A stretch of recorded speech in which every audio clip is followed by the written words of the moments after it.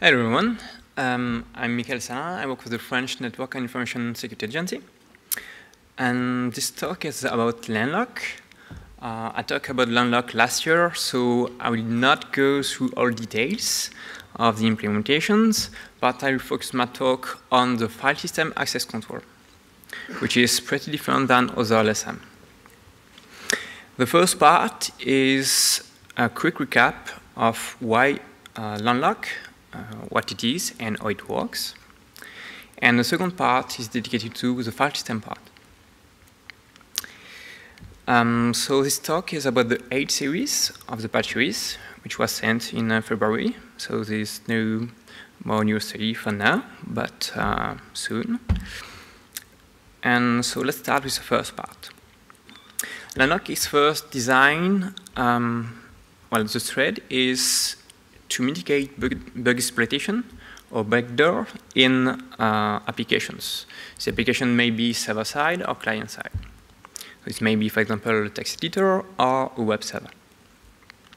Here we want to protect the user of the application against unintended accesses from these applications to the user resources.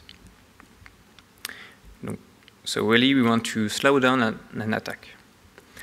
There is multiple important features provided by Landlock.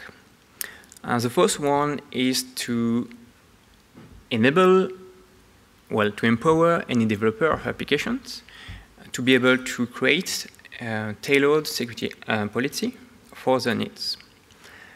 So some use cases, for example, this may be used to create a security model which fits best your application. It is also useful to embed the security policy in your application. This way, it is easier when you update your applications to update as well the security policy which is tied to the application. And then, for example, it may be useful for the user to have only one configuration file which integrates well, the features of your application and some security properties too. Another one important feature is the ability to compose different access control on the same system. For example, on an end-user computer, you may find a system administrator which wants to enforce some security policy. Also, one or multiple end users which may want to isolate their activities. And also, well, the applications the user is using, which may want to sandbox the application to make them more secure, which is, for example, the case for some web browsers. It may also be useful for multiple cloud services, which may have multiple clients. Another important feature is the ability to update, if it is deemed necessary, the access control on the fly. This may be really useful, for example, to implement some PowerBox support on your application. So this is a PowerBox means an ability for a sandbox application to access resources outside of the sandbox.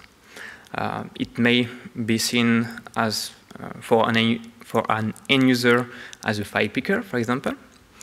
You may find such PowerBox in Mac OS, Android, or even on Linux with Flatpak or Snappy, which may have other names like portals. And another example may be to update a security policy according to some external factors, like, for example, user behavior or application behavior changes, or, for example, the time. For example, office hours or things like that. Let's first start with a simple demonstration. So here it is, we are still meeting a web server. So there is multiple paths which should be accessible in a read-only way, and some which need to be accessible in a read and write way. For example, a /public, which contains the most of the web files, /etc/user, and the /tmp, which should be accessible in a read and write way. So here, I will not launch a web server, but instead we launch a shell, which is easier for the demonstration. So we are in the /public directory. So you can see there's multiple files in here. Not really web ones, but now there's one web file. So I created the index.html file. And then I will launch a user applications, which is a sandboxer, a sandbox helper, which take multiple arguments. The first one is a list of paths, which should be accessible in a read-only way.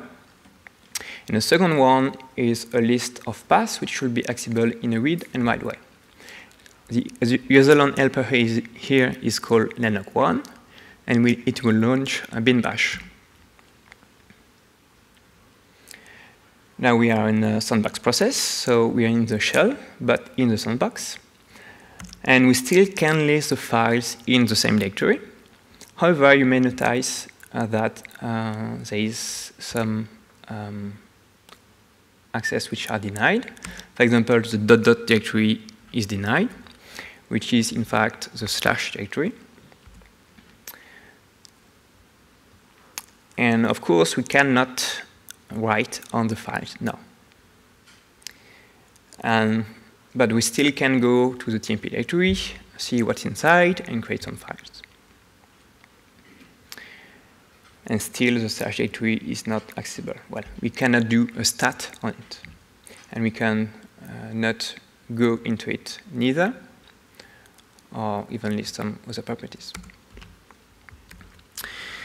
So how does it work? In a nutshell, well, this diagram gives you the intuition of how it works. Basically, it's pretty similar to how SecComp works, how SecComp can apply a security policy.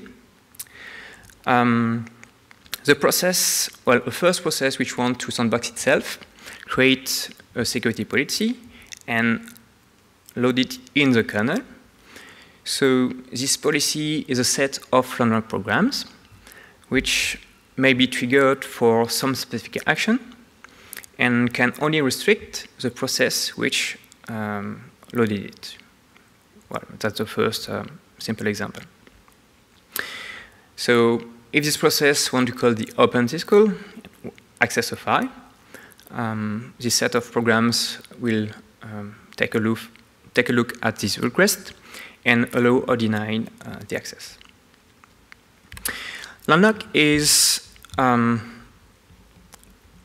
made with multiple important parts of the Linux kernel.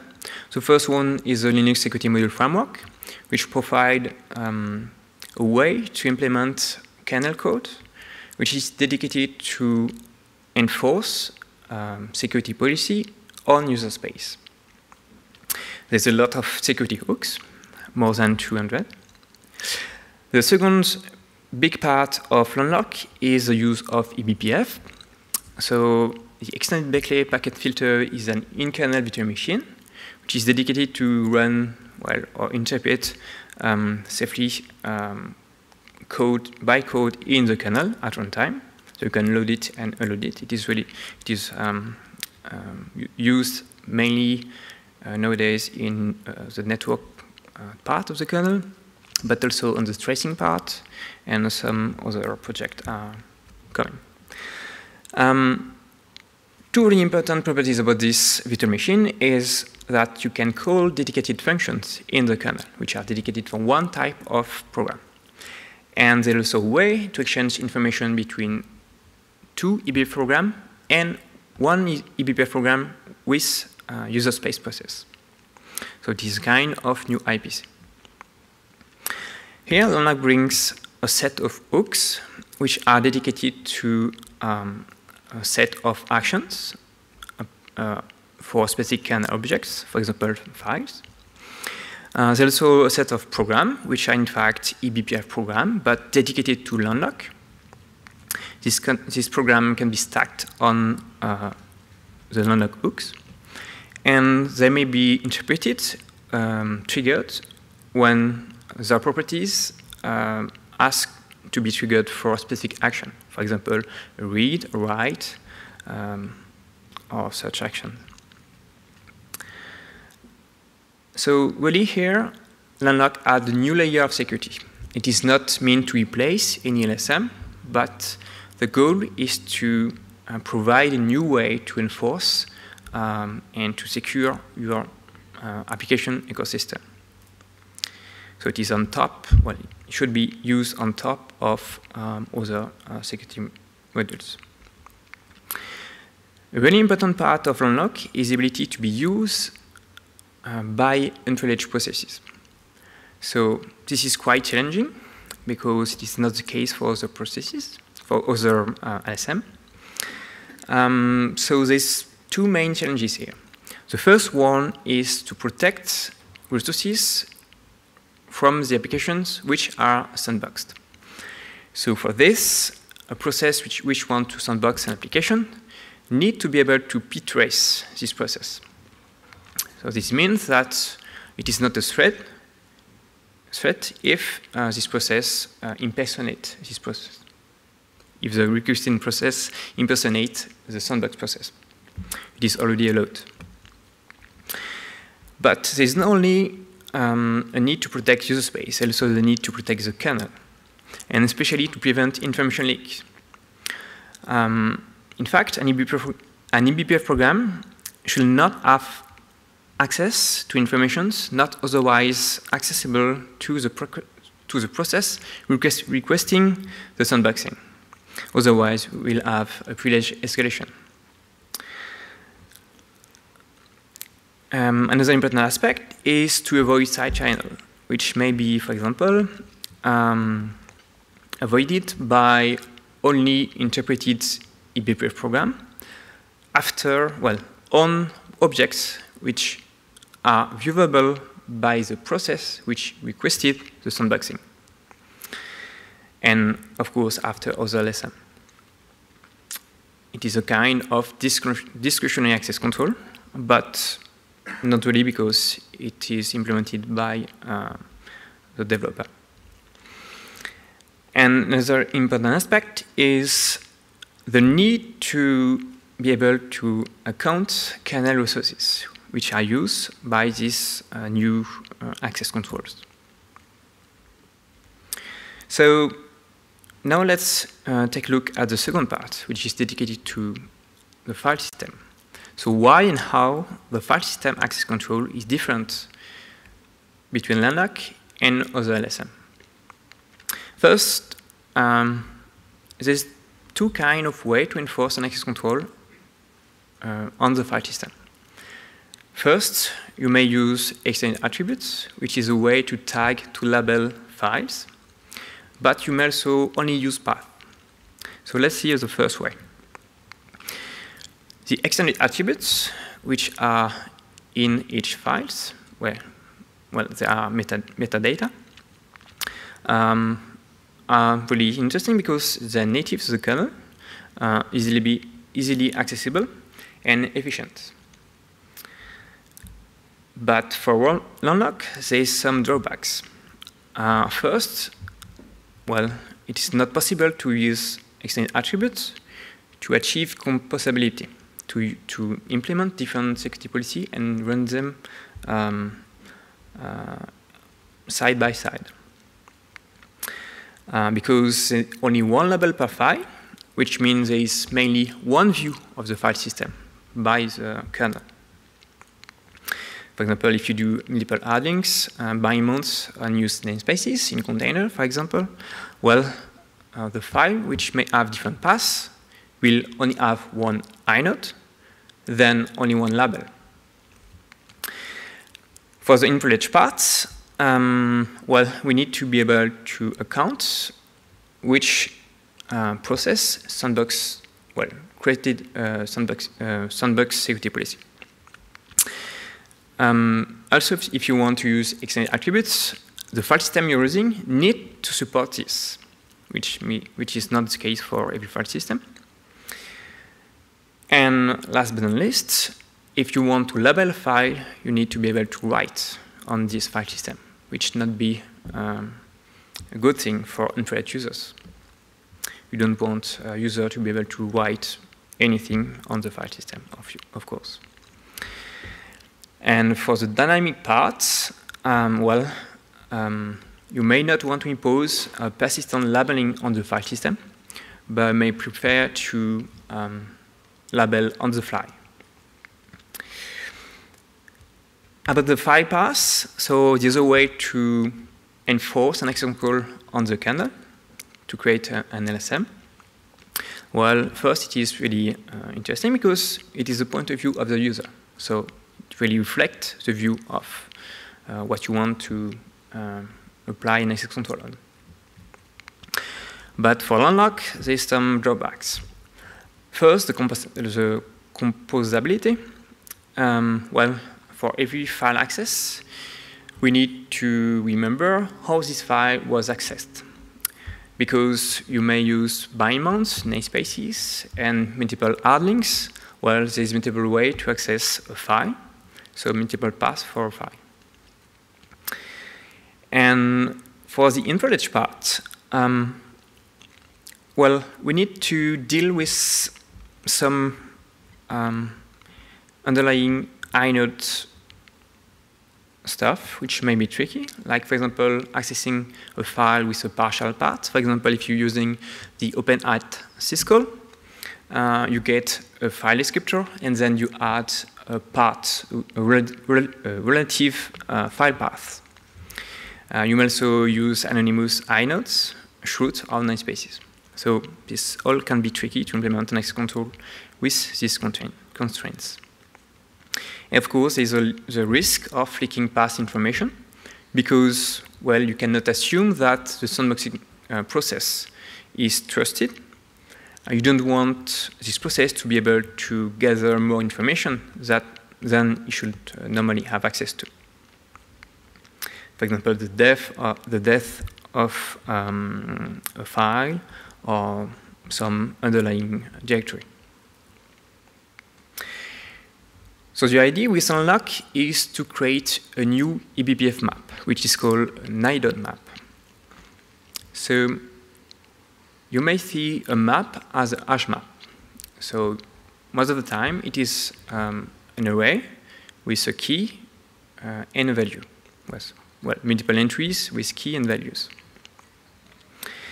The idea here is to create a dedicated map to be able to identify an inode and tie an inode with an arbitrary value, like a label.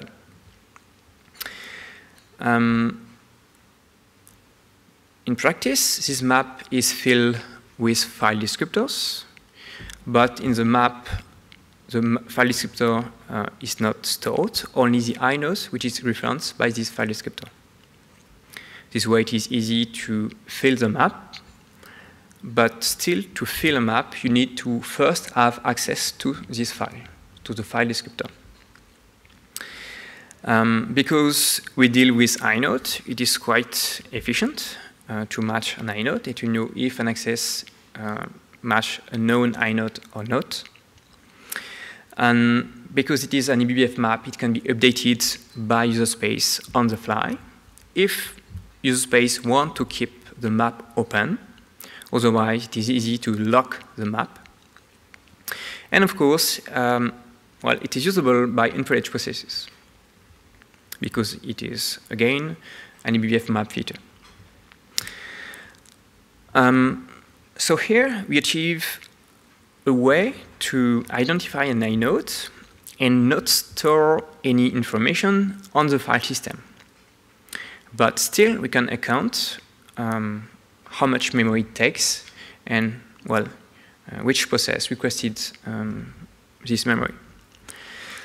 And as I said before, we are now able to tag any inodes, but this is not tagging the file system, only the files in the memory. Well, the tagging only stays in memory. So now let's see another demonstration, which is about updating an access on the file, access control on the file.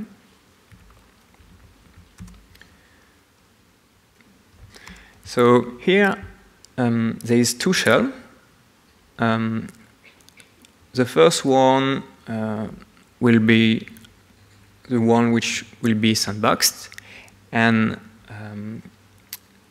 at the bottom you can see another shell which will be used to update the sandbox on the fly. So first here I use a file system which is dedicated to BPF to be able to pin either a BPF program or a BPF map. But there is other way to do it. And then I run almost the same sandboxer we see before. So there's a list of files which are accessible in a read-only way, and a list of paths which are accessible in a read and write way. But there's also a new path, a new arguments, which say where we should pin the BPF map. And then we run the shell. So now we are in the sandbox, and you can see, well, we can still access the files, but you also can see, well, some stuff here are not really great, because there is no mapping between UID and user. So do you know why we cannot see the root here and we only see UID 0? Because something's missing. In fact, well, it is the same for the prompt. There is no username because two files are missing. First one is etc password and etc group. So, well, we can add them on the fly while still running the sandbox, in the sandbox. So here I launch another helper, which sole purpose is to update Landlock inode map. And here to add two paths. So now, without relaunching the sandbox, well, the new access are granted. But of course, if you want to have a nice prompt, you need to execute again bash because it is a shell limitation. Okay, so let's see how it works. There's two types of Landlock program. For now, the first one is dedicated to work through the file system, to work through directory, and the other type of program is dedicated to allow or deny a specific action, a read or write. So the first one here is dedicated to go through the directories and identify a path. So you can see it as a state machine.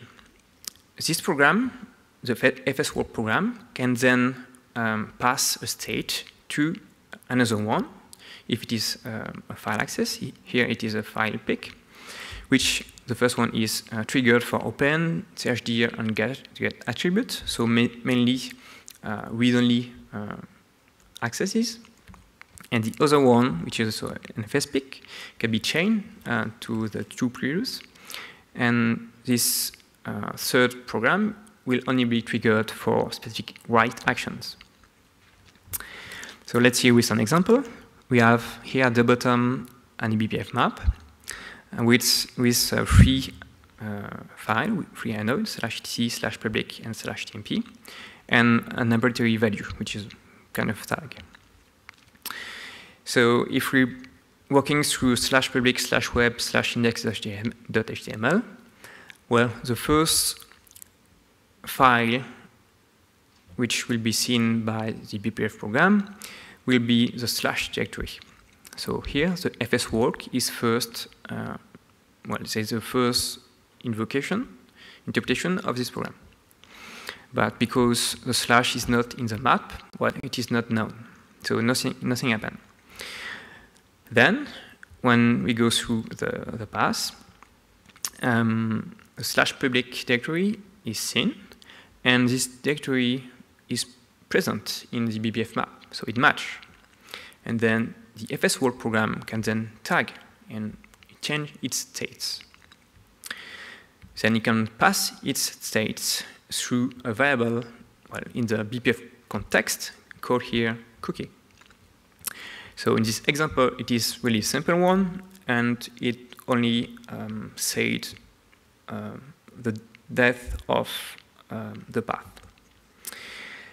Then there is a web directory. So the web, again, is not referenced by the map, but the FS Vault knows that it was seen before. Well, one of the files was seen before, so we are still in this file hierarchy. And then, finally, we reach the index.html, so the final target. And the FSPIC can look for the state of this chain of programs. And, well, if it is not 0, you can accept it. So again, it is a really simple example to illustrate the way to identify a file. And then this program can allow the access. So this way to identify a path has many advantages for Landlock. The first one is to be completely agnostic to shoot on our namespaces. There is no need for extra information, which are not already available to the requester process. It's easy to account how much resources are used. It is updatable on the fly. Do not rely on string matching, which may introduce a lot of security issues. But we can still detect file hierarchies, but there is multiple ways to do it. Here was only an example, simple one.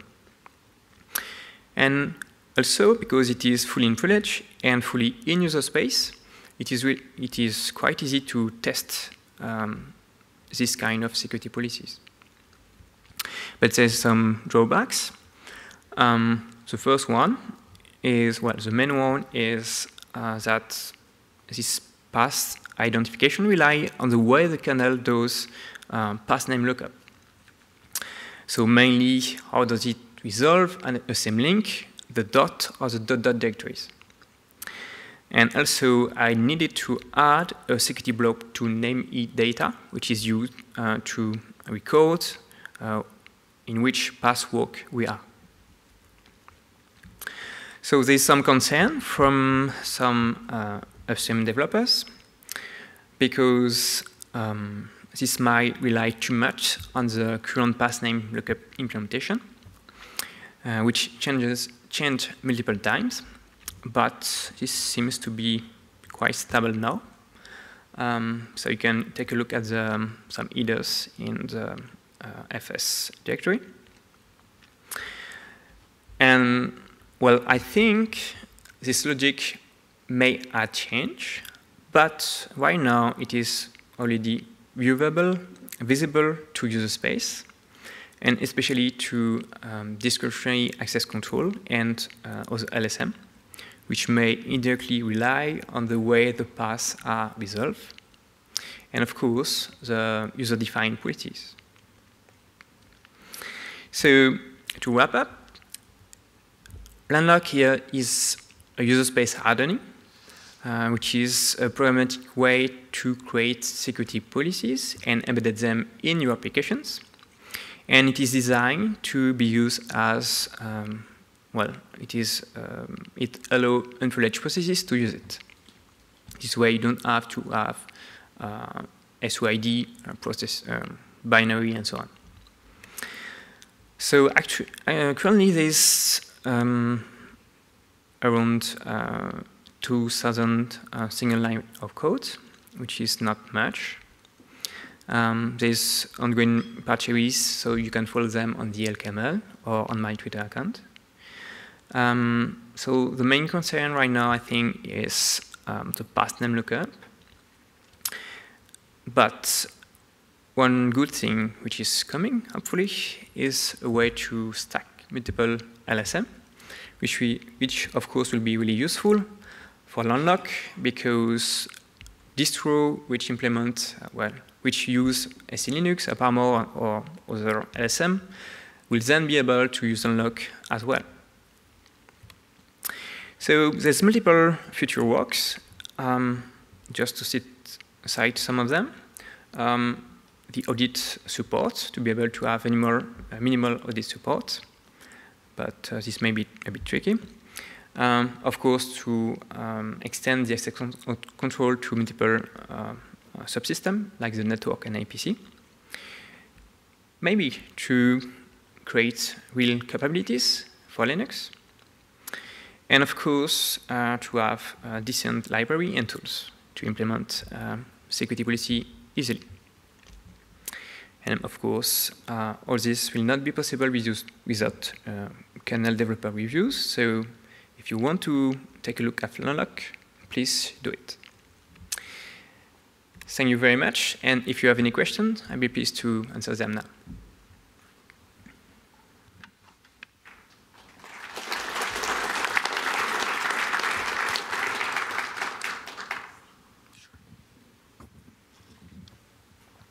Thanks. Do you have an example of LLmap that you could show us? Like what the policy looks like, or is it a binary policy? Or? I can show you an example. So it is a C example. This is one. Okay. So I need to go quickly, but mainly the first union here is a way to describe some property of a Landlock program, an BPF program. First, I need to describe the type of this program, which is, for example, an FSPIC program. Then some options. I will not go through too much deeply into that. The chainings, so which program was chained before. Like we saw in the example, you may have multiple program chain. And some triggers, so you want this program to be triggered for append, create, and so on actions. And the main programs may looks like this, but it is, well, there's multiple lines which are in the update cookie functions. But, well, you can take a look at the code. For example, well, take a look at landlock.io, and you'll see a code, the real code. But, well, so let's say this program is the one that allow or deny access to write to a write operation. So it takes the value of the cookie, like we saw before in the chaining operation. It updates the cookie, so if the cookie is 0, well, it will stay 0, except if the inode, which is here in the context argument, is present in the BPF map. Otherwise, it will increase the cookie. Well, it is a way to identify the file path. Then, in this example, I add a mark to the cookie to say, okay, I saw this inode, and it was in the set of my inode which is allowed to be accessible in a write way. And if this is the case, well, I return allow, otherwise it is denied. So that's basically the way right now you can write a policy. So this may not be convenient, but it is really a programmatic way to do it. But of course, you may think about a more easier way to write a policy and still have some programmatic way to, well, to do some tailored and custom security policy. And then the following question to that, I seem to have interpreted that you said that you can't match on specificity of file descriptors, only of inodes. Is that right? No. So the map add a reference, well, store references to inode. So if a process wants to access a file descriptor, Landlock and the program can see the underlying inode, so it will work. It is the intended goal. But what I was talking about is when you want to fill a map with inode references. Just fill a map with a BPF syscall, and as argument, you use a file descriptor which reference the inode you want to put in the map. It is really a simple way, a Unix way to fill a map. That's it. So you just need a single reference to the inode. So it's right. The opposite of what I asked. Okay, that makes sense. Yeah, thank you.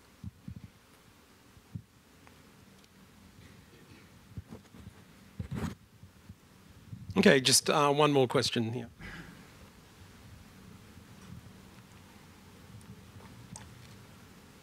So other LSMs also use extended attributes. Does your use of them collide in any way? Could you repeat, please? Other LSMs use extended attributes? Yeah. Does your use collide with those at all, or how do they work? No, well, I don't use extended attributes. I only use the blob for the strict inode. So for this, to be usable with other LSM, I need a way to stack Landlock with SELinux or Smack, for example. So right now it is not possible, in a clean way, but with the LSM stacking patch series, it will be possible. So I hope it will be upstream soon.